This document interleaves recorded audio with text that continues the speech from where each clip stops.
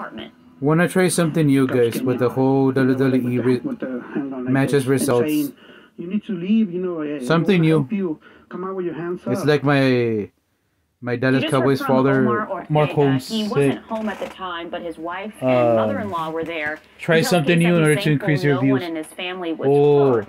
SAPD hasn't provided a motive for the alleged crime, but you can read this full story on KSAT.com. Bexar County Sheriff's deputies arresting a suspect in a shooting that ended with a Brennan High School student shot and killed last Sunday. I want to avoid copyright, guys. You know how it is. 19-year-old Jose Medina accused of shooting and killing 15-year-old Ted Johnson Jr. According to the sheriff, the victim walked. We're just waiting for the San Antonio news, guys. And after they exchanged words, Medina allegedly shot Johnson. He then collapsed and died a short time later.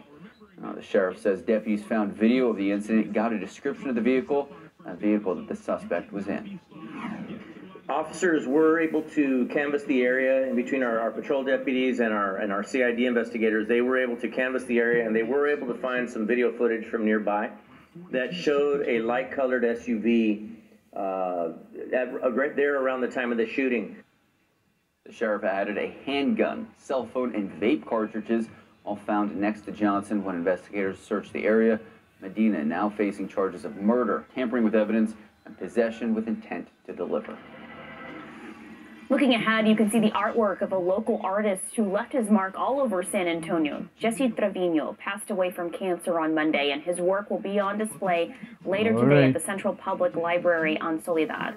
In honor of his memory, the library staff have been inviting visitors into the foyer of the building's have a good one, guys. auditorium.